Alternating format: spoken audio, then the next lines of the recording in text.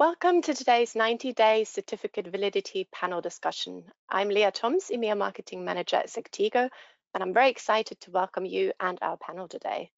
We have Tim Callan, Chief Experience Officer at Sectigo, Nick France, CTO of SSL at Sectigo, Jason Sirocco, SVP of Product at Sectigo, and last but not least, Julia Scotti, Head of Advanced Infrastructure at Worldline Global. Before we start, I wanted to talk about a few short admin points. Firstly, we're recording this, so if you do not wish to be recorded, we suggest you type any questions you might have into the question function. We'll share the recording with you after the panel. Secondly, so that we don't talk over each other, I would like to ask you to raise your hand if you'd like to ask a question, and I'll appoint people to ask their questions. Or alternatively, just type into the question chat function. And we'll of course try to answer as many questions as we can. And with that, let's start. Tim, I believe you're going to kick us off with a short topic introduction. Yeah, a very short topic introduction. So first of all, thanks guys for joining us. And for the listeners, this is a little different from, if you've joined us in the webinars in the past, you'll know that I've done a lot of these either with Jason or Nick, usually not the two of you together. And we don't, normally we talk and we do some QA at the end. This is going to be a little different. We're also very fortunate to be joined by Julianne, who, has the real world enterprise perspective on this, which is extremely valuable. And we want to make sure that we get his take on all of this. So this is a little different from our normal method. So give us the questions and keep it going, and let's have a good, robust conversation.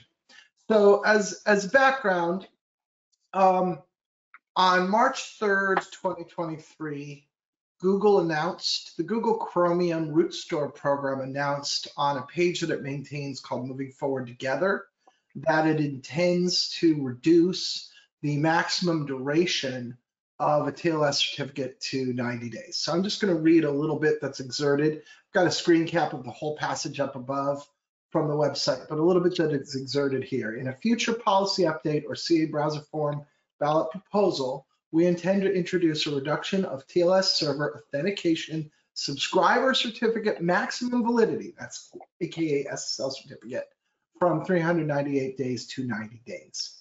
And if you search on Chromium Moving Forward Together, you can see the language yourself, but it's worth pointing a couple things out. Obviously, 90 days is a new time frame and it's much, much shorter. Also, it's worth pointing out that they're going to try to do this through a CA browser form ballot, but they're prepared to take unilateral action, which is what we mean when we say policy update, which is to say, I'm prepared to go ahead and make this a requirement by myself, even if the CA browser form doesn't agree to it. They're also going to reduce DCV to 90 days as part of the same thing. So the timeline is not announced. We believe that Q4 of 2024 is the best estimate of the timeline, and we can get into why we believe that if that comes up as part of the conversation today. And with that, I think we're ready to start talking about Q&A around this. Brilliant. I'm going to kick us off with a starter question. 90-day TLS certificates will be drastically changing the digital security landscape and how it's been managed in the past. What is Sectigo's stance on it? What's our stance on reducing certificates to 90 days? Yes. Nick, you're pretty passionate on this topic. You want to field that one? Yeah, I'll take that one, Tim. Thanks. I mean, quite honestly, we're very much in favor of it. Tim says I'm quite passionate about it. I believe it's a good idea, and I think we as Sectigo believe it's a good idea. Google themselves have listed a lot of reasons why it's been talked about in the past, because again, as Tim said, on the other webinars that we've done about this topic, we've covered some of the history of lifetime reductions. We were at many years, we were down to 3 to 2 to 1. And every time it's come up, there's been quite a lot of good arguments as to why it's a good thing. It's definitely a positive security thing. It means we can be more agile and adapt more rapidly as an industry. And I think those are good things. So honestly, Sectigo are behind this. I wouldn't necessarily say the same for everybody in the industry. I think there's potentially some pushback from certain areas, but we certainly think it's a good thing. We have a lot of tools and services ready to help our customers make this change and make this transition. So yeah, I'd say Sectigo are absolutely behind it. I just want to add something to that, Nick. You know, you're passionate in the public trust space. I got to say, same thing from the private trust space, where shortened lifespans has been a reality for quite a while. Whether it's in the DevOps world or any other place that in IoT, for example, that certificates are used, certificate lifespans have been shortening, and for a lot of very good security reasons, a lot of other good reasons as well. Even in areas where revocation is difficult, it's a really good idea in those kinds of cases to reduce your certificate lifecycle down quite a lot. So this has been an industry trend for a while. And I know that this question is targeted more to the Sectigo audience, but from a Wordline perspective, what I can say is that we work in a payment service industry, and of course, security is absolutely key. And that's why even from a payment industry, even though we know it's going to bring a lot of complexity, operationally speaking, a lot of things we'll most likely touch base about afterwards. On the other hand, it brings an extra very strong layer of security that we believe is necessary in payment ecosystem, looking at how the IT landscape is evolving towards container, which sometimes you can have certificate which are valid for 1 hour, all these kind of landscapes. So it all makes sense, that ecosystem, for both public or even private certificate in certain scenarios from our point of view. Great. That's great. Has there also been any pushback that you've observed so far? I don't know that we've seen a whole lot of pushback. I mean, I think quite honestly, while we've been doing some talking about this, it doesn't seem to have reached an awful lot of people, right? I mean, this was a fairly niche announcement, even from someone the size of Google. We've been talking about it as soon as it happened. I think some of the other CAs have written 1 or 2 articles perhaps on it. Tim and myself and a few of our other colleagues were at RSA a few weeks ago, one of the big security shows in America, and I think we were the only people talking about it. So I would say there's not been a whole lot of pushback yet, because I don't think it's widely known right now. So I have seen a little bit of I wouldn't say pushback, but I'd say potentially some kind of shock. I mean, I think Julian even said it's something that's going to be a challenge for many people to deal with. So I've seen people say, oh, we've got work to do, but I haven't seen any necessary pushback so far. But you know, maybe the other gents have seen some. I think, Nick, I've spoken to a few people on the consumer side, on the subscriber side, who have been sort of had this attitude of, oh, I can't deal with this. They can't do this to me. What are we going to do about this, right? And my response has been, we're not going to do anything about it, because they have the power to make this change. They have the intention to make this change. They've made it clear that they have the intention to make this change.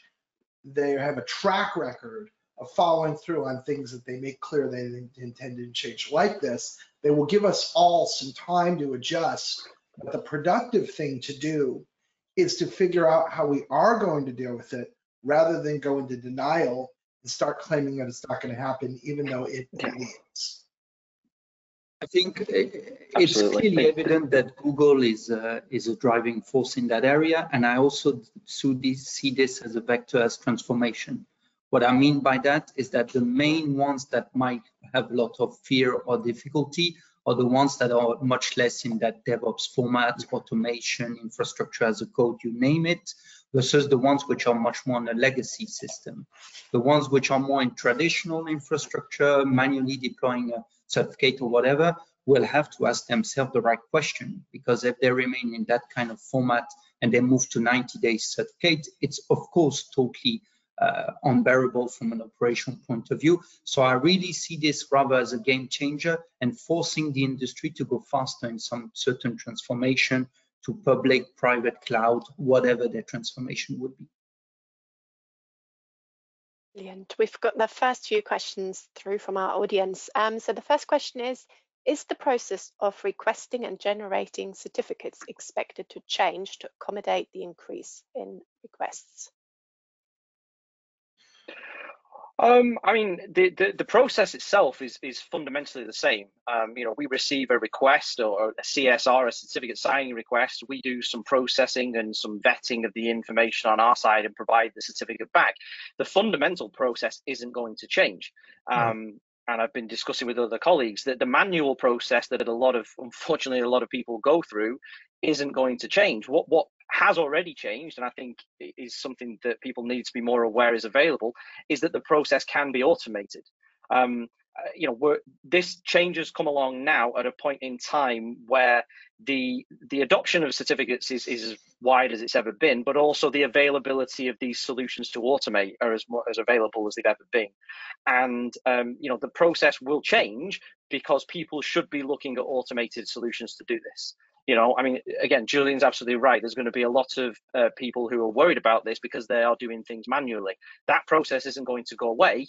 You're just going to have to do it 5 or 6 times a year, or look at the alternatives, which are the same process done by a script, by a piece of code, by a computer, and done completely automatically. Yeah. The automation, there's even 2 layers. There's the automation of requesting a certificate, but there's also the automation of making it auto-renewed all the time. And I think that's really the game changer and the next step. And that's the kind of thing I was going to explain afterwards at Worldline, where we're already taking a drastic switch in that direction to make actually everything automated from a certificate life cycle. So at the end of the day, if Google says tomorrow, instead of 90 days, we move to 10 days, well, you know what? It wouldn't be so much an issue, because the pipeline would anyway renew all the certificate, install them on the load balancer automatically within a different time frame that we just set in the code. And that has to be the way forward, where the industry has to go, where replacing and renewing a certificate should become a non-event down the line. That's music to my ears. And Julian, if I may ask a question, so I love that vision. Some of the things that I've heard from other enterprises is to say, we think we can do this for most of our cert, but there's going to be a small number of them that are in little enclaves or legacy systems or stuff where that's going to be kind of a harder lift. Maybe that comes a little later. And if you're okay to talk about this, what's your viewpoint on that? Do you think that this is a phased kind of approach? Do you think that you can get it all very quickly, or are there going to be some holdouts? And what do you want to do about those? Yeah, so to answer that, I'm maybe going to give a bit of context of our model, because that might explain better the direction we take. What I'm part of is a team that provides infrastructure as a code, as a platform as a service, exactly like a public cloud provider, where it's a self-service model. Basically, the infrastructure team will provide the Terraform code as a self-service to what we call our business line, our tenant, basically our customers, which themselves, they will define what's the name of the certificate, what's the organization it's attached to, and as long as it's linked to a DNS name, it will automatically deploy the certificate. As soon as that certificate is deployed and it's actually on an S3 bucket on Amazon, it allows to be deployed automatically or manually on the public endpoint, being the load balancing, which in our case is an HA proxy. What we have done up to today is the self-service for our customer to say, you fully own, you build, you deploy your certificate, but the only steps we ask you to do is to inform our infrastructure team at the moment you want to publicly expose it. Because then, to answer back your question, Tim, there will be certain certificate which they can deploy on the fly automatically with a flag to say, I renew it and it's installed because it's not necessarily critical, I don't need to monitor, versus other certificate that they wish to monitor attentively. Because we also have the kind of scenarios where customers of Worldline will even check the root of the certificate in the request they make on a server-to-server point of view. So this kind of scenario requires us to download the certificate like 4 to 6 weeks before, make sure that we provide the details to the customer and define a specific date to install that certificate. So these kind of scenarios and dimension mean that the population that wish to do it all in automated way, they push a flag, it just goes, it lives its life cycle. And the ones that do it with a bit more control, they can decide to, between brackets, use another flag in the automation layer to say, just deploy it, but make it ready for me to install it when I wish to install it. And that has to be the big game changer between certain kind of businesses, which will be very critical, versus the ones that you can just do on the go, as long as you're in a full DevOps mode, whatever you want to call it. Great. We've had quite a few other questions come in since. First one is, how do you see this 90-day cert impacting post-quantum certificates in 2024, 25, and going forward? So Chrome was explicit about this on the Moving Forward Together page, that one of the reasons they're doing this, and I think it's low on the list in all honesty, but one of the reasons they're doing this is they know that a switch over to post-quantum crypto is going to have to happen. And when that happens, they want it to go more quickly. So one of the things that they believe at Chromium, and I think I would completely agree with this, is once certificates are out in the wild, unless you're going to force revocation of them, which is a bad thing, you have to assume that they're going to be used until their termination date, right? Till their expiration date. And so that means that once post-quantum crypto certs are available, for instance, and we start issuing them, if there are pre-PQC certs out there, they're going to last until they run out of time. And if you reduce that time, then that switchover comes sooner. And they're very explicit about saying, we saw this with the SHA-1 deprecation, right? The SHA-1 deprecation came around. We said, we're not going to issue any more certs with SHA-1. It's unsafe. And everybody said, okay, we will do that. We switched everybody over. And 3 years later, there were still certs out in the market with SHA-1 on them. And they said, what? 3 years ago, we knew these were unsafe. Now they're 3 years out of date in terms of unsafe. And so that's what they wanted. That's one of the things they want to get rid of. That applies to PQC, that applies to any other fundamental foundational cryptographic change that occurs. If RSA were broken tomorrow and we all had to move to ECC, 90-day certs would ease that transition. If something else occurred and we realized we had to change our certs morphologically in some other way, if we needed to add more entropy to serial numbers or something like that, 90-day certs would ease that transition as well. And so in general, they want crypto agility. They want the whole ecosystem to migrate to upgraded cryptographic standards faster, and they view shorter certificate life cycles as one of the cornerstones in accomplishing that goal, which includes PQC but isn't limited to PQC. Right. Another question goes back to the one before a little bit. What about domain validation? Is this also going to be every 90 days? Yeah, that's one of the things that I don't think a lot of people that read this kind of noticed that from the start. And Tim and I were discussing this just a few days after the announcement. The domain validation lifetime is being reduced. You can see the nice green box on the slide in the bottom right there. And it makes sense, really. It's to align the two. If you're going to verify a domain name for 12 months and then let you issue certificates for that period, it doesn't really match if the certificate lifetime is 90 days. So yes, they are bringing that down in line. The one thing to note that they're not proposed to change at this point is the validation of anything else in the certificate. So if you're looking at the OV certificates or the EV certificates, that validation still takes place, but that can remain at, 13 months essentially. But DCV is coming down to 90 days. And that will be, I would say that would be one of the more challenging parts of this, because that means that those domain challenges have to happen more frequently. And that means more automation with people's DNS providers or domain providers, domain registrars, because that's where that component takes place. Yeah, you could automate DCV validation the same way you could automate renewal. And that's definitely something we're advising people to do. But your point about OV and EV validation not changing, I think is extremely important, Nick, because if you start to imagine that you get onto, let's say, a 2-month cadence, where every 2 months I'm just going to replace my cert, right? And I'm just going to do that 6 times a year and I'm going to run it through. That doesn't mean you go through 6 independent OV validation events. You do 1, right? And then you do it again in a year and you do it again in a year. And that's extremely important in terms of ease of issuance, time to issuance, hassle, and that's a good thing for people to be aware of. There's nothing anywhere that suggests that reuse period is going down as part of this action. In terms of domain renewal, I have actually an existing use case because we're testing that in our pre-production environment. The main challenge will be always to make sure that the domains are renewed before the certificate is issued And it's very much about making sure that the domain is renewed before you push the pipeline of the release for the deployment of the certificate itself.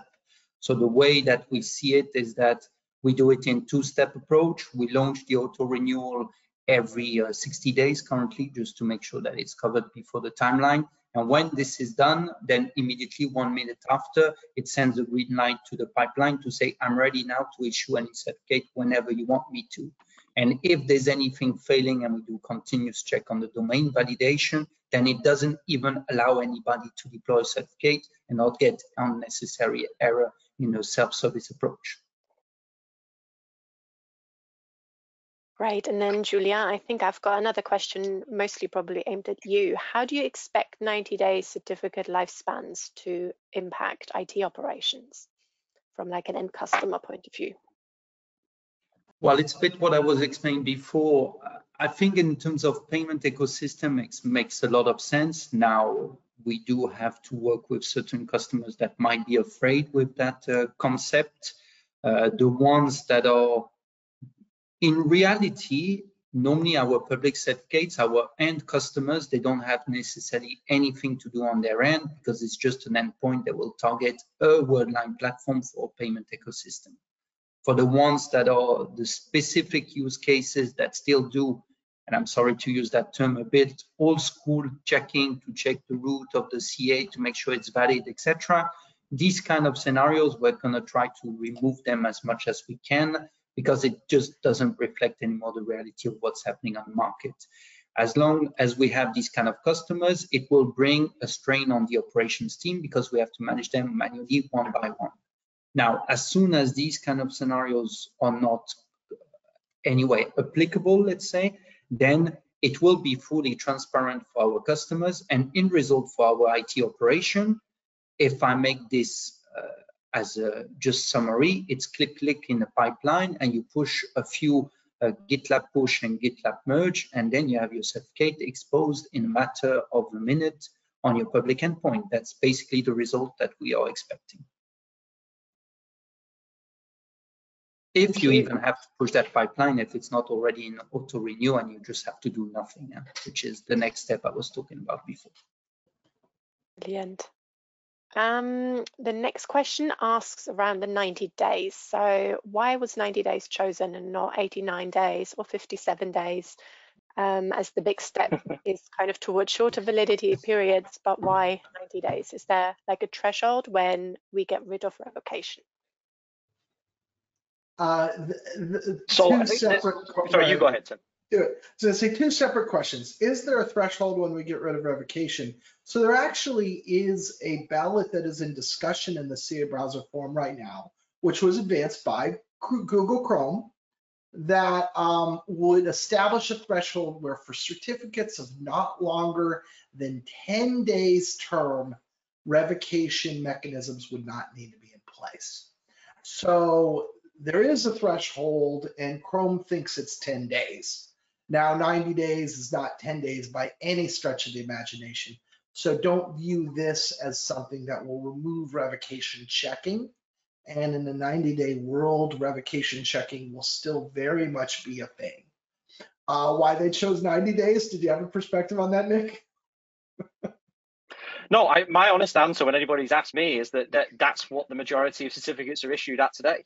Yeah, I mean, if you look at all the certificates out there, it's something in the 90-something% is currently issued at 90 days. And, you know, I think as well, because someone asked me, why not go down to 6 months and then why not go down to 3 months? And I think the difference between 3 and 6 months for what we're talking about here is it's minor. People would, and the 90-day kind of forces people to look at automation more seriously. 6 months might be something where people will just suck it up and go, oh, I'll do it manually for another couple of years.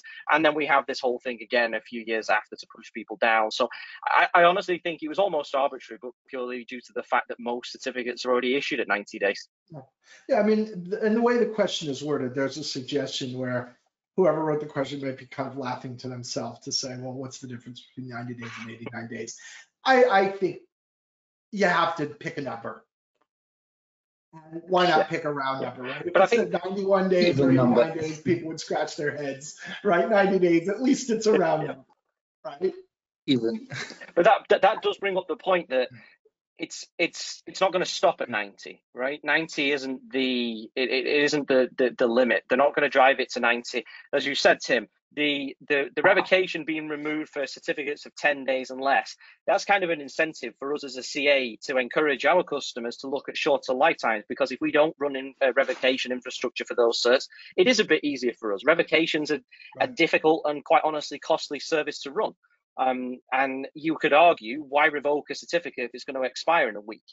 So they're incentivizing shorter term certificates, but that tells us that 90 days isn't the end goal here. What the end goal is it 10? Is it 7? Is it 3 days? Is it every day? I don't think anyone knows the answer to that yet, but I think we can safely say, or I would safely say, that 90 isn't going to be the limit. We're going to see it go down further and further. And as Julian pointed out, though, once you're automated, it doesn't matter. No, it shouldn't matter. And I would contend that 90 goals also, when you say what's the goal, that's a function of what kind of time horizon are you pointing out, right? Like if we all want to play science fiction games, 100 years from now, are we going to be having any digital system that depends on a cert that sits around for 90 days? Absolutely not, right? So sometime between now and 100 years from now, it's going to go down from 90 days. Is that 2 years from now? I doubt it, right? Is that 10 years from now? I think very much so. So now we've reduced it there. So that's how you need to think about it over time, right? Is imagine as automation becomes more and more prevalent and gets to the point where you just have to have it or you don't function, then imagine those terms getting shorter and shorter and shorter. So don't think of it as a single binary thing. Think of it as a trend. And that is a trend that is going to continue. Tim, Nick, and in fact, Julian as well, you all know this. I think it's important for the audience to understand. There's also nothing magical about the 90-day number other than the technical lifespan of the certificate itself. In practical terms, it's very, very common to receive another certificate or request the next certificate within 80 days. I've even seen 70 and 60 days. And so what you're seeing here is a trend within the industry. From a product standpoint, this helps to inform what my team does with the roadmap. And we're looking a lot more at a continuous stream of SSL certificates rather than, thinking about purchasing individual 90-day certificates and then installing those things. That was very, very true in 10 and 15-year certificates, 3-year certificates, etc. Now that we're down to 90 days, and we've even started to talk now here, even on this webinar, about 10-day certificates, you really should think about this as an automated stream of certificates that are probably renewed a little less than 90 days. So there's nothing truly magical about that number other than the absolute expiry date of the certificate itself. Has a lot less to do with the actual renewal and the mechanism of it and how you purchase those certificates and the whole ecosystem around the automation part of it. Absolutely. Well, Tim does that great bit on the webinar we do where people think 90 days, that's 4 in a year. Well, 4 90s is what, Tim? 360, not 365. 366. So, and I think a lot of people, Jason, I think you're right. A lot of people that I've spoken to are using 60 days as kind of a threshold. They want to start looking to renew at 60 days, 30 days before expiry. You're talking a lot more certificates in a year than you would think. It isn't 4. It's 5, 6, 7, or like you say, a lot more. So it's kind of an arbitrary number, but at the same time, it sort of makes sense, I think. Great. There's a lot of questions around timeframes on when Google might put this into place. So yeah, I'm thinking we're going back to this slide.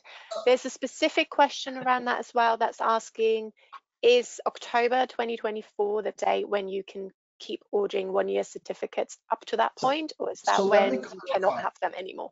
This is our guess. There is no announced official timeframe from Chrome. There is no ballot draft in discussion. So this is us guessing at timeframes. And my rationale on this goes as follows. Chrome wants to do this. If they didn't want to do this, they wouldn't have it on their moving forward together page. So this is something they're not just going to sit around on it for years. So we need to look at what would a reasonable execution timeframe look like for them. Let's share a couple other factors. Number one is browsers have done this kind of thing in the past, where there was a big seismic change that they wanted to occur in the industry, and they were going to do it by root program mandate. And under those circumstances, they understand that the industry needs time to adjust because they don't want to break things. They want to change things, but they don't really want to break things. They want everybody to transition and to work correctly.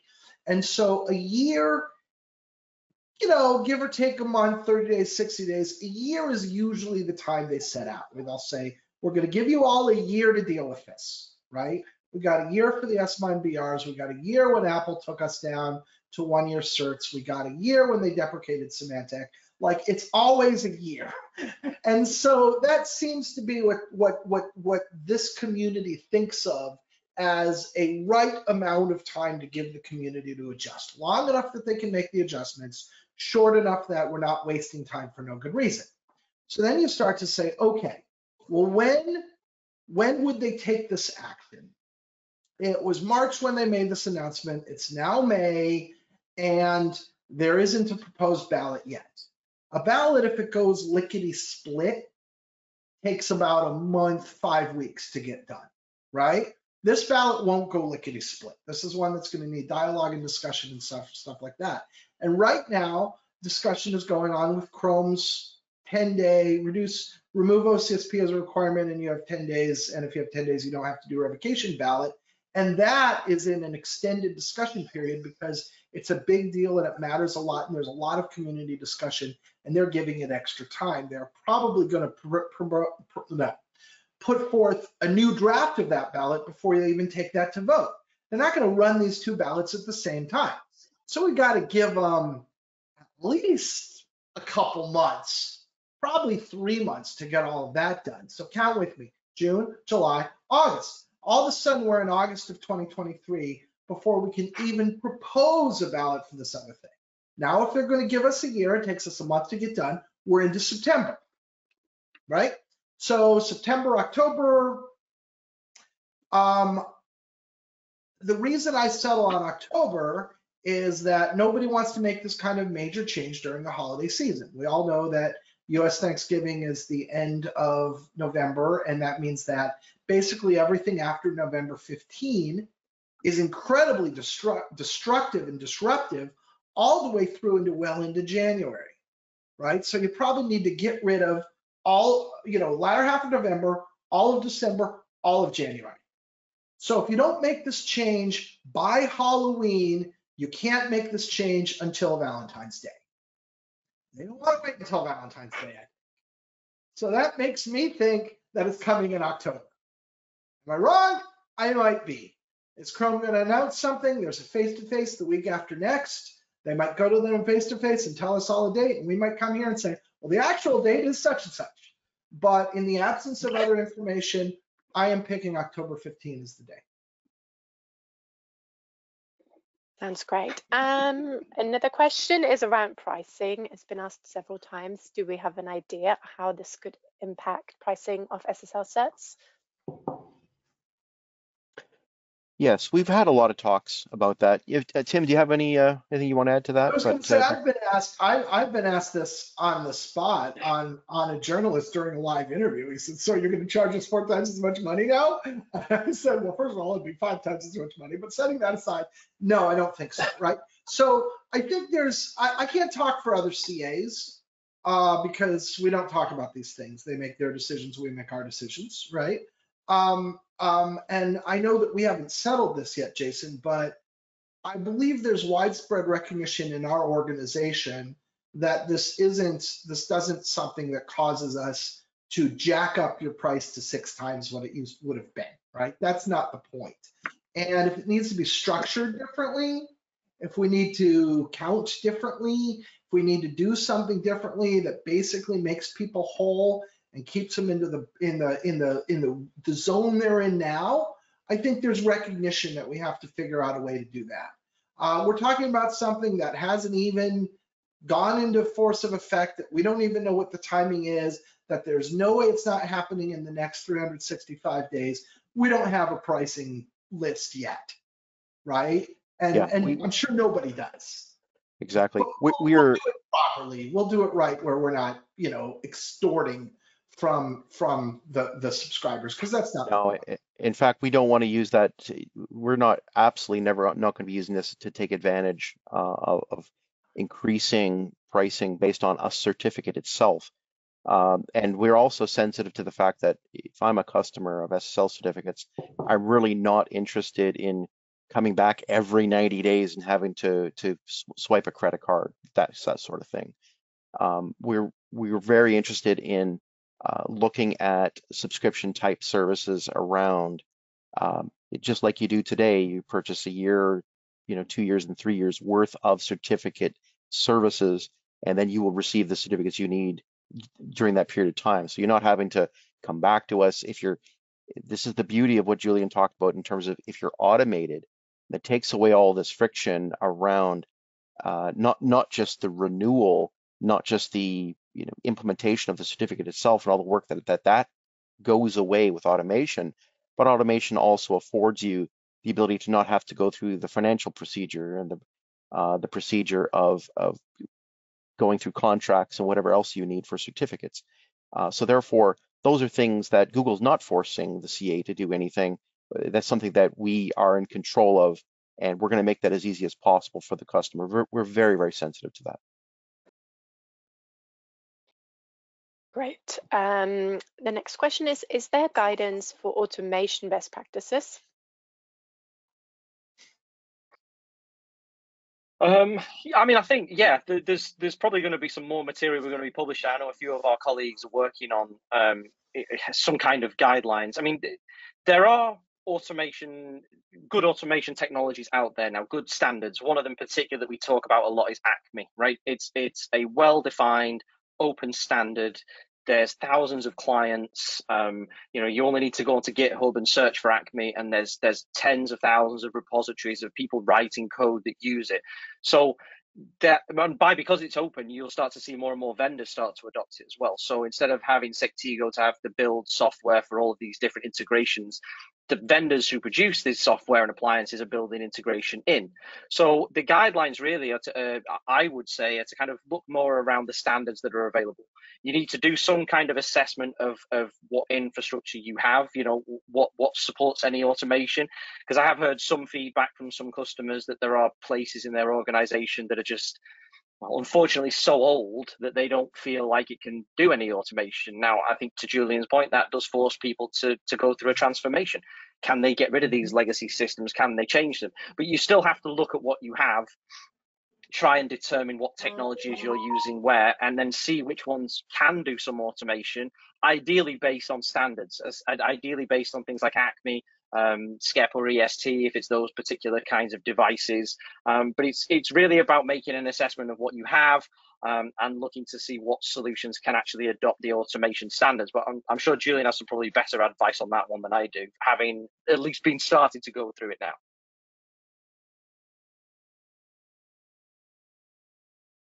Yeah, well, in terms of advice, I don't know if we're the best advice on that one, because we look at it very much from an open source perspective, and some might be a bit more vendor lock kind of approach, if I look at technologies like F5 and others. But from our perspective, the idea is always to bring an ecosystem which is coherent and completely transparent for our customers. So the way we have built our automation stack is that we call the REST API of Sectigo. We took the Terraform modules that you were proposing, and we just fork them and make them to our own source. And we provide it as a self-service, which is basically forcing populations of DevOps to just enter 2-3 lines, which is certificate name, organization, and validity time. That's basically what we ask them to do. And then the automation layer does the background ruling it, if I can call it that way. Now, of course, that's just one layer of the equation, which is only applicable for the ecosystem, which are exposed on the same kind of load balancing technology. Whenever you start hitting other technologies that are not straight away plug and play with the kind of automation we're providing here, we could get into a scenario where you use a brick of the automation to at least issue the certificate from Sectigo and make it available in a repo, but then the installation method of the certificate could be different depending on the load balancing technology you have behind. In the context I was saying before with HA proxy, we manage everything in Puppet from a config management point of view, and we deploy it that way. If you look at other load balancing technology, you might do it manually or via another way, but at least the layer of contacting Sectigo, getting the certificate, making it available somewhere to be used, and not going through the steps like you said, credit card or whatever, and more giving a all you can eat kind of buffet automation layer is the way forward. And then the way you install it on your infrastructure can be partially manual in certain scenarios. Thank you. And then this is probably a question for the Sectigo team. Someone's asking, does Sectigo help in implementing the automation process of cert renewal and domain verification? I mean, yes. I mean, we have automation technologies available. We've had them available for a very long time, but obviously more recently things like the standards like Acme that we've talked about. But yeah, we absolutely have all of these automation tools available, and it does depend on which channel you are a customer of Sectigo. You know, from an enterprise perspective, we have our enterprise platform, which is what Julian and his colleagues use, and that has Acme and it has APIs and have other automation options as well. If you're one of our kind of retail or our channel customers, or you're a partner or through a partner, then yeah, there's automation options there as well. And we are obviously looking to bring some more options out to our channel partners and to our retail options in the future. As Jason said, that's kind of something that we're working on internally, and as alongside the pricing and changing model to perhaps offering like subscription versus individual certs. But we absolutely do. We have to have automation options, right? I mean, even if we didn't have them today, we would have to have them in the future, but they are already available. And without going into specifics and knowing exactly who the customer is, I just suggest to reach out to us, contact either your account manager, get a hold of us through support and see what your options are. But we do have stuff ready today, yeah. Great. Will the Acme clients be compatible across different CAs? I think that's pretty straightforward, yes, to be honest. As I said earlier, one of the advantages of something like Acme is because it's an open standard. So I said from, you know, I've been working with Sectigo and previously for, well, just over 20 years now, and we've had APIs to be able to automate the certificate process since I started 20 years ago. They weren't standard, they were our own APIs, and so we integrate them with different customers and different business units, and it works, but because they're our own, we have to document them, we have to make changes. You know, it's not done in a standard way. Everybody has to develop it their own way. Since Acme came along, it's an open and well-defined standard. It's an IETF spec, it's RFC 8555, and people can take that specification and build things to it. And as long as the CA, like us or any of our other CAs that we know, build the service to work on Acme, then absolutely, it's completely compatible. So you can take an Acme client that you would download or even write yourself, and it should work with us and any other CA that supports Acme. Now, there may be additional features that some CAs support that others don't. Things like the authentication mechanisms might be different, but fundamentally, if you offer an Acme service, it has to be compliant, and so the software should work from any CA with Acme. Great. Then the next question goes into private PKI. Is private PKI also impacted? It's not. I'll leave that one to However, yeah, absolutely. It is not. It is not. This announcement is about publicly trusted certificates. And so when we're talking about private certificates, those use cases are varied. And as Julian was saying, we've seen certificates now down to 1 hour in terms of their lifespan. But those are choices made by your ecosystem. You know, those are choices you make. That's, you know, the word private means it's your PKI, it's your CA that ultimately you're operating. It's going to have a completely different set of rules that are defined by you, and you get to determine when those lifespans are. What I would say though is that this trend of shorter certificate lifespans it kind of started really in the private world and has now bled over into the public world, and I'm glad for it. I think it's a good trend. But to answer the question, this announcement is specifically about publicly trusted certificates and not private. And Jason, if I may add to that, you see that in the wording with the box around it, policy update or CA browser form ballot proposal. That all means that they're going to change the way that public certs are run. If they wanted to put something in Chrome where any TLS cert, regardless of the route, would stop working if it was longer than 90 days in duration, that would be a programmatic change. They could still do that. They basically write the software to say that any cert that has an end date more than 90 days after the begin date is just not going to be recognized, right? That's a thing from a software programming perspective that is trivially easy to do. That is not what they're doing, and it's explicitly not what they're doing. So there's no reason to believe that they have any intention to change the flexibility that's available for private root certs. All I'd add to that is that we would encourage anybody that uses a private CA, whether it's from us or another CA, to look at doing short lifetime certificates in general anyway. I mean, I think the idea of adopting automation, going to short-term certificates is a good thing. I get in, Jason, as you said, in private situations, the use cases are so varied that we don't know them all. And there potentially are use cases where you need to have longer lifetime certs, like, you know, embedded devices and things that you produce and then send out into the world for a few decades. But those use cases aside, I think we probably encourage any of our customers to look at adopting automation and short lifetime certs wherever they use certificates, not just the public space. Yeah, it's all about transforming your public, your private, and also giving the automation layer the ability to potentially reduce any kind of wildcard certificate that you could have, to really have designated, dedicated certificate for your infrastructure, whatever they are, giving you ability to really secure your full ecosystem end-to-end, being public, private, whatever along the chain, because that's what really counts at the end. Huh? Great, thank you. Then someone has a fairly specific question. They manage the infrastructure, but do not manage certificates. Another organization manages them. As a result, they don't have a choice for other than manual deployment. Is there any concessions for people in similar cases that might not have any input into how it's done? No, I can see Tim. Shaking his head. These rules come down and they don't grant exceptions. So if there is genuinely I mean, it sounds like a corporate organization reason for these things being handled manually. I'm afraid, get used to the process. You'll be doing it at least 6 times more a year, I think, is the unfortunate answer there. Google and any of the root programs that do this are not. They don't grant exceptions anymore. I remember, Tim, you mentioned SHA-1 and SHA-2 many years ago. There was some kind of vague exception process in some cases, and it just didn't work.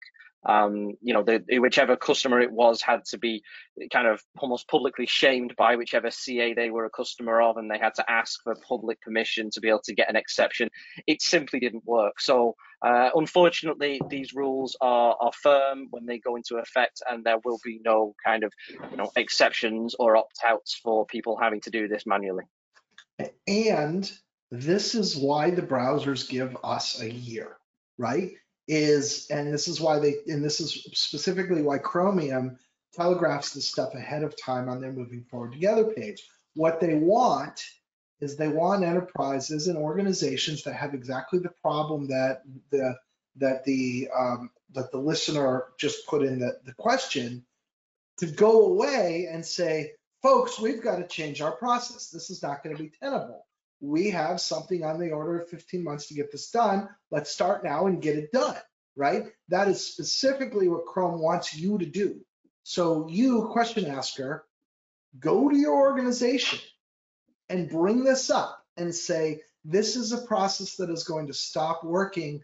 Let's start now on solving it so that when we need it to be solved, it's solved, and we get there without the whole thing being a crisis. And the reason that we're out, Nick and I, Jason and I have been out telling everybody who will listen that this is coming, is because we know there's plenty of enterprises that are going to need a year to get this done. So you've got a year. Great. Awesome. But if you sit on your hands for the next 9 months, you won't have a year. So go get started and it'll be fine. you don't get good started, it won't be fine. Great.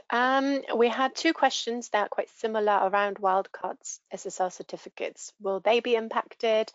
And yeah, how to manage those? You can still get them. There's no change to the types of certificates being offered. So wildcards will still be there. They'll still be available. For a long time now, they've really only been issuable practically using DNS-based validation or DNS-based DCV. So obviously you're going to have to look at how to do more automation around the DCV and working with your DNS provider as well, or your DNS service. But there's no change to that. No, you'll still be able to get wildcards. You'll just have to get them more frequently.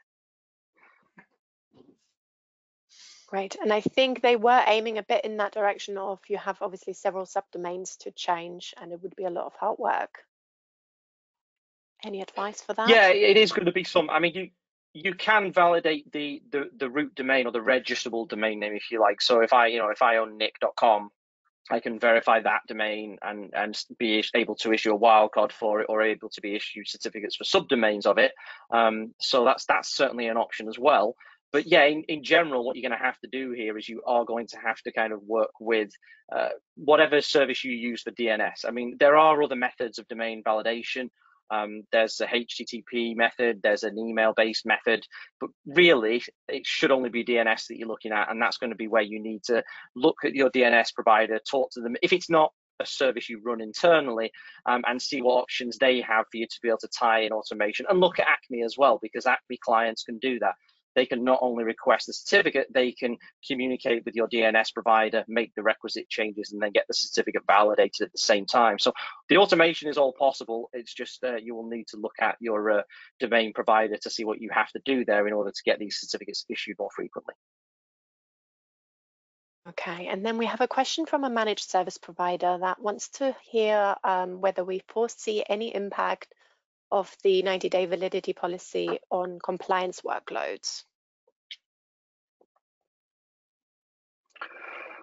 I mean, our compliance workload might go up a little bit internally, but from a compliance perspective, it really depends on what compliance schemes are making the requirements here on certificates. I'm aware that there are some areas that, especially when you look at things like PCI, the PCI standard you have to go through for taking credit card payments.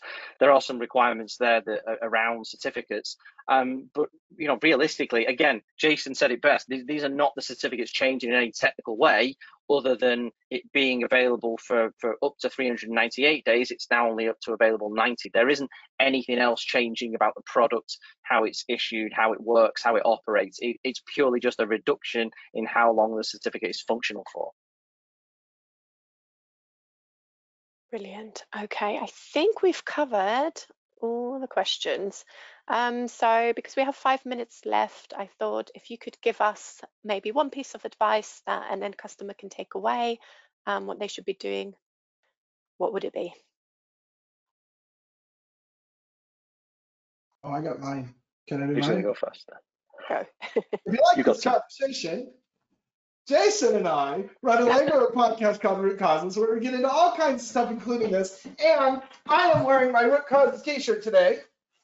So please join us. Just search for Root Causes in the places that you go, and listen to our podcast. We put up 2 episodes most weeks. We cover all kinds of things involving PKI, encryption, security, includes things like 90-day search, post-quantum crypto, and a lot of stuff we talked about today.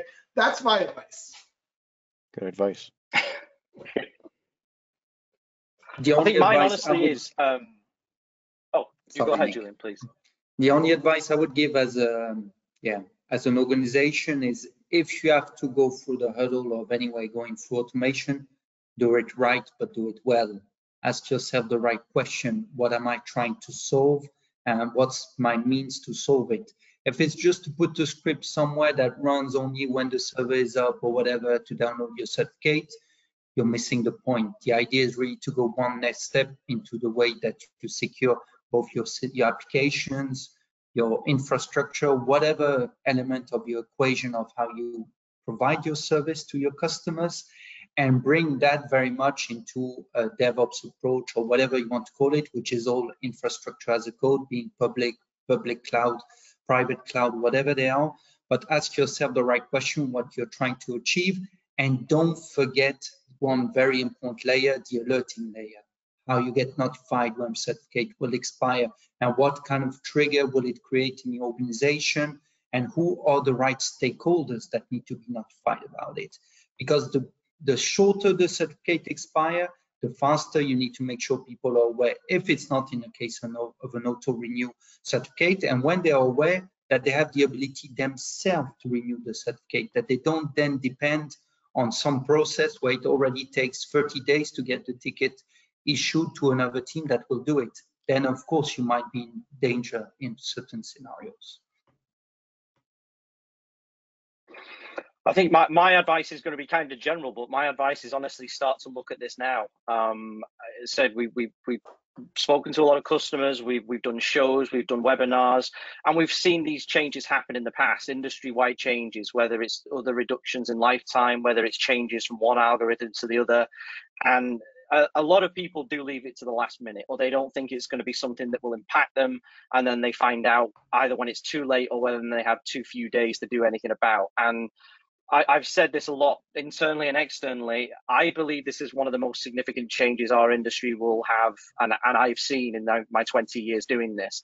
And for better or for worse, Sectigo and other CAs like us are critical to the function of the internet, and in many ways function of most people's modern lives, because the TLS and everything that we help to provide just makes the internet work. It makes mobile devices, your phones and everything work. And so it's going to be such an impactful change. You have to start looking at this now. Yeah, even if you don't know what you're going to do. I mean, Julian's advice is fantastic, but even if you're not at a position where you can start to think like that, you start to have to assess now and speak to whoever your CA is. If it's us, pick up the phone. If it's someone else, do the same there. But start looking at this today, because there may be some huge changes you need to make, and we don't know when this is going to happen. 15 months might be an outside guess. It might come sooner. So there's no time but the present to get started on making these changes. My advice here is very short and sweet. It's along the line of what Tim was talking about in terms of the Root Causes podcast.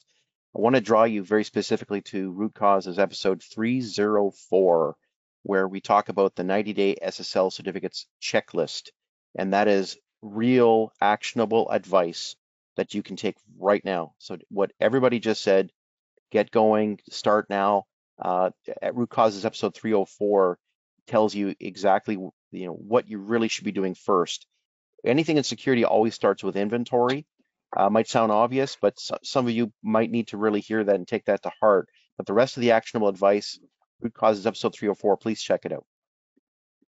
And you make a great conclusion there, Jason. We also are going to have a new webinar around that preparedness, similar to that podcast episode on 22nd of June. So we'd love you to join us again. But yeah, for that, I would like to wrap it up for today. Thank you all for telling us all your insights for this panel, and thank you for listening to our audience.